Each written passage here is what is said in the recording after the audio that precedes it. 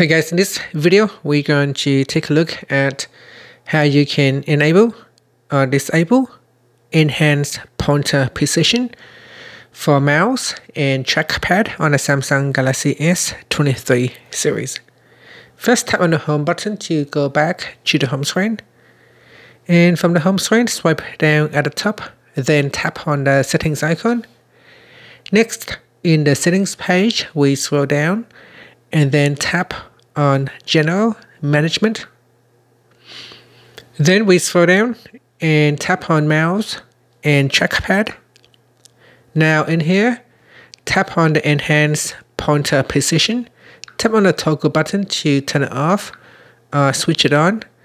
Now this will allow you to make your mouse cursor move faster or slower depending on how fast you move your mouse.